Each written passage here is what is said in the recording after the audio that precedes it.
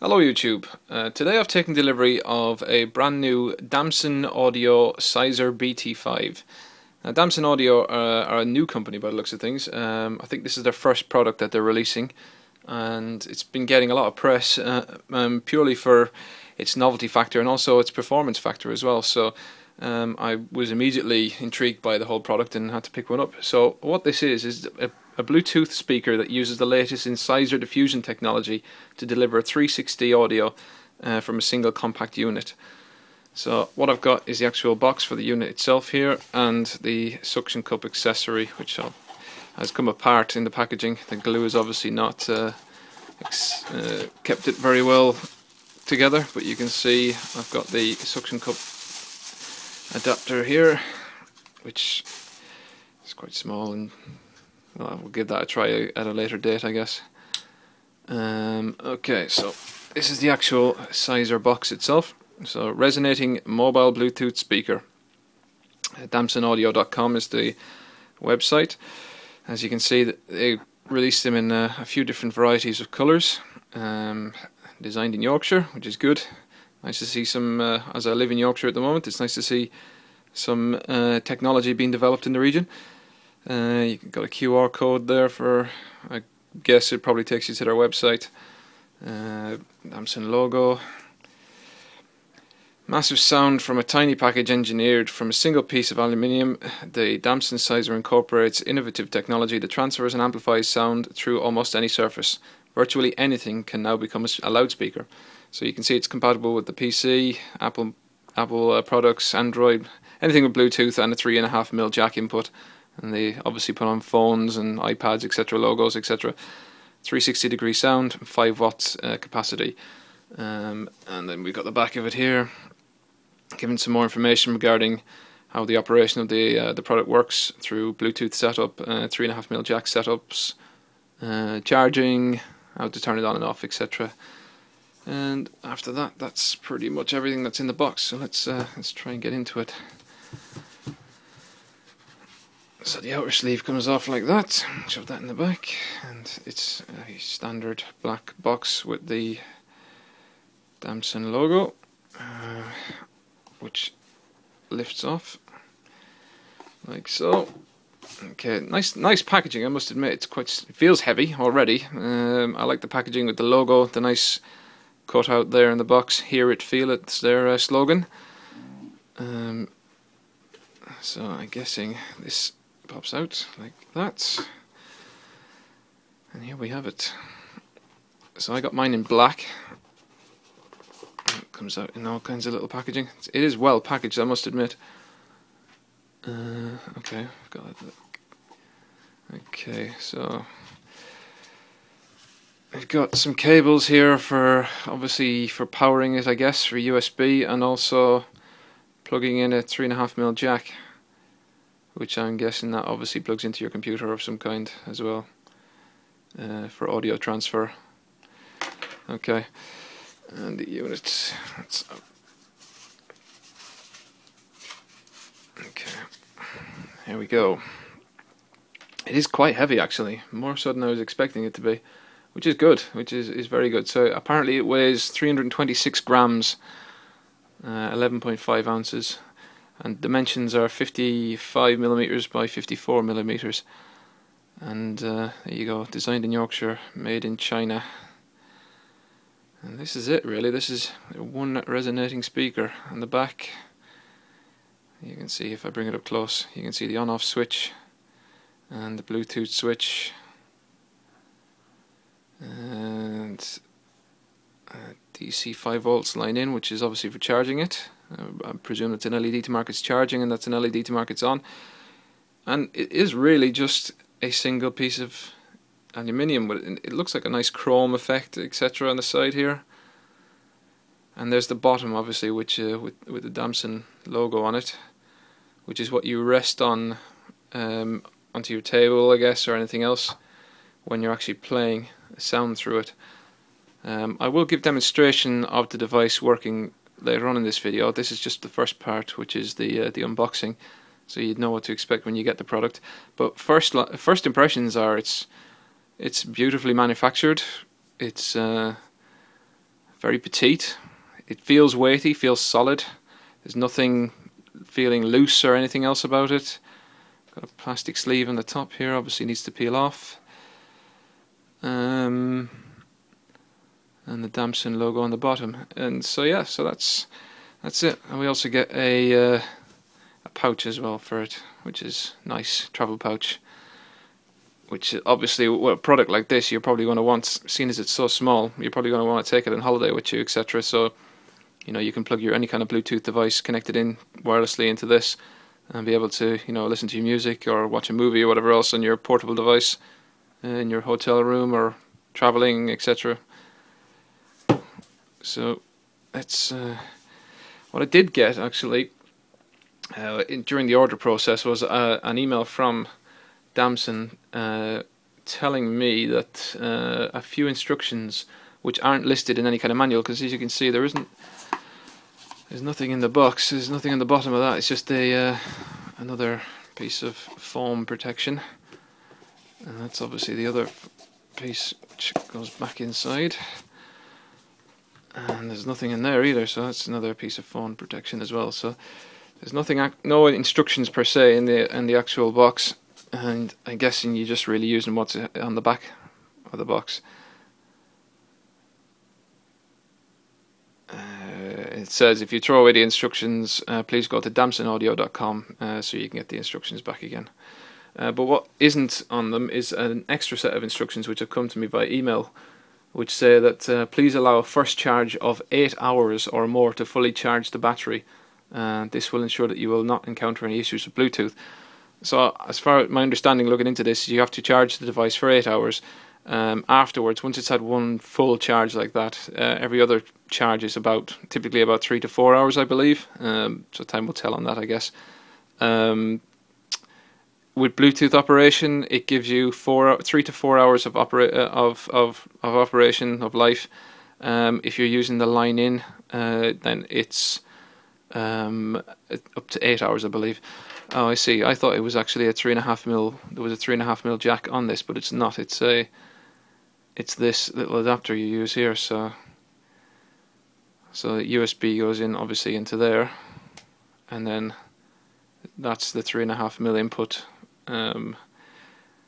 into your computer. It's a bit strange how, you know, you've got a black unit, a black device, and a white cable. It would have probably been nicer to have a color-coded cable. Cable looks a bit flimsy, to be honest, compared to the actual device itself. But if they were the same color, it probably would have been a bit nicer if you were actually going to use this, connect it into your headphone jack or whatever else have you got on your computer or your portable media device, etc.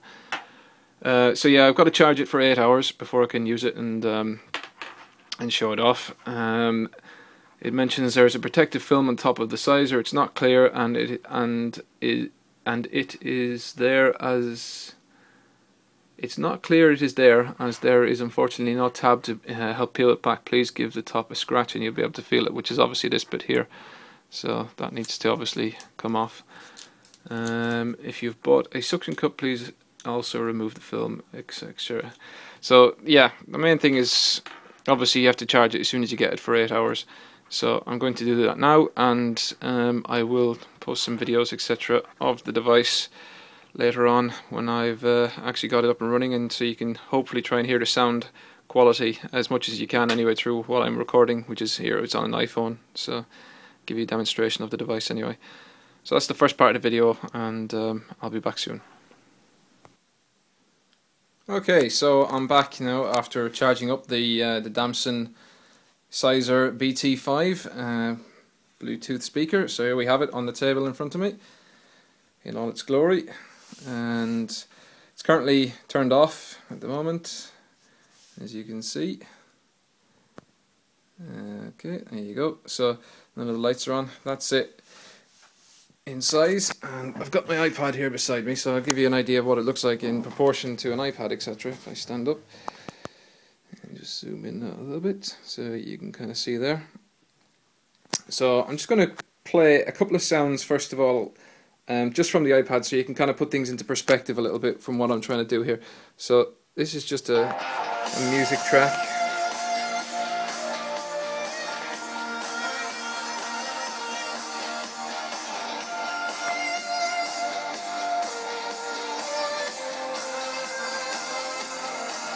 Just playing this off of YouTube. Okay, so that's it playing from the speaker on the actual iPad itself. So if I enable Bluetooth, which is on my iPad, and if I turn on, I've already paired this up before, so if I flick this over, you get that little noise, and you can hear it, and Bluetooth is enabled, and it's ready. It should be able to play now off this device. Now, I'm not going to place it on anything, I'm going to hold it in my hand so you'll hear it from this first. Oops, drop that down a bit. Okay, so there you go, the volume is pretty much the same as what it was before. Nothing particularly special about the sound that's coming from it.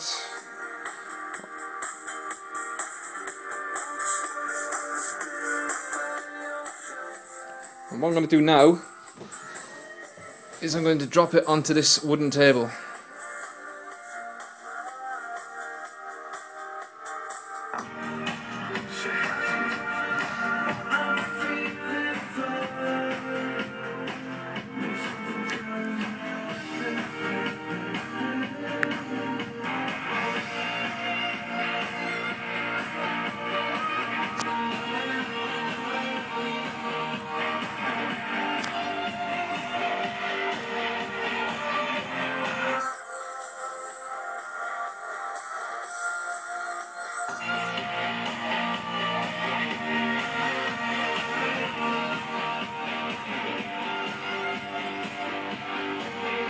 As you can hear, it's quite a big difference.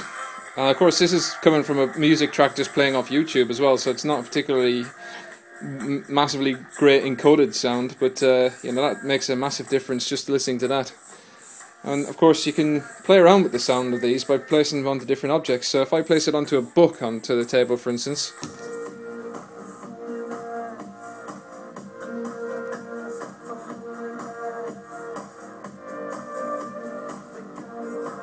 or onto a hollow cardboard box, or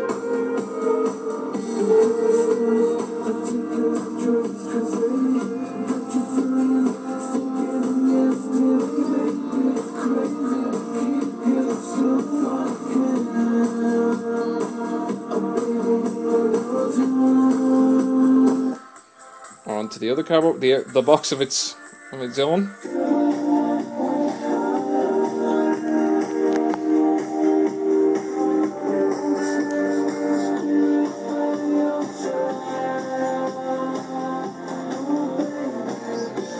Or onto a plastic container.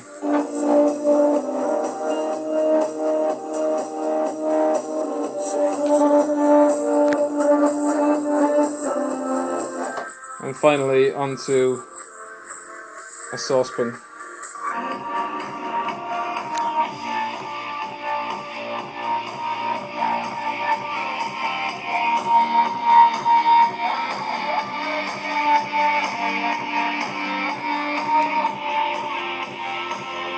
And there you go. I think you pretty much get the idea. But for me, I mean, it just directly off the wooden table sounds pretty immense.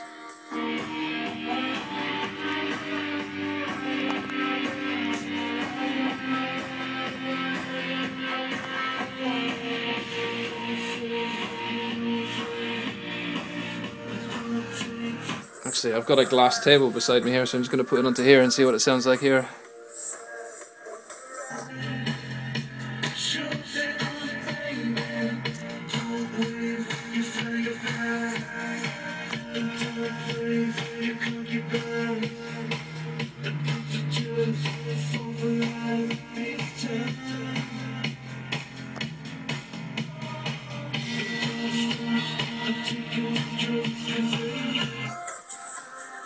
So overall, I think that's pretty immense. I mean, it just takes any object and pretty much turns it into a speaker. And from such a small little device, I think it's pretty superb, to be honest. Of course,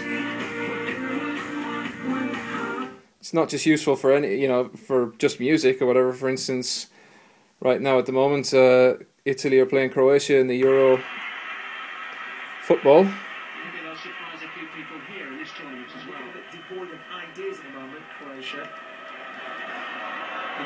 you said before, looking for Modric to get involved in the game. Cerner as well. Yes. Coaching on his left-hand side. 3 minutes to go. The opening 45. Ooh, that wasn't far away from the sound difference is absolutely phenomenal. You know, just listening to commentary, etc., and the sound of voice, the ambient sound of the stadium noise, etc., is just amazing compared to just coming from the speaker of the iPad, and rather than pushing it through to the BT5. The BT5 is just immense.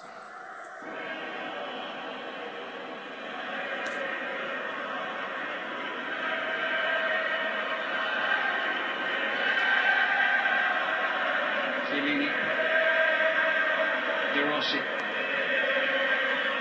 Nice and steady. Maggio. It was easy for Strinic. The sheer weight of numbers, Italy get the ball back, but Marchisio rather felt that collision with Maggio. It's holding his shoulder. As you can see in the left of your screen at the bottom there, just there you go. I think hopefully that gives you some idea of what to come to expect from this little device. I mean, if you're an audiophile, you're going to be able to pick holes in the quality of sound. But for anybody who just wants to take one of these little devices around for, you know, for portability of having any kind of sound system or any kind of better sound from your portable devices, I think this is an absolute winner. I absolutely really love it. So I think it's a fantastic little device. I know the price is currently £100 on Amazon, $99.99. Maybe could be. I think they launched it at about £80, so maybe there's an opportunity to bring the price down again. And I do hope that they maybe consider changing the cable that comes with the device, the USB cable, etc. Maybe look to color code it with the device itself.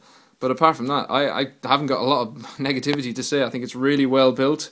It's really heavy. It feels solid, and you know, it's fun to just be able to walk around and stick it onto different surfaces and see what kind of sound it gives you, and all the different types of surfaces, and kind of find something that suits your audio needs. But it definitely does make a dramatic difference on your generic sound coming from your portable devices. So highly recommended.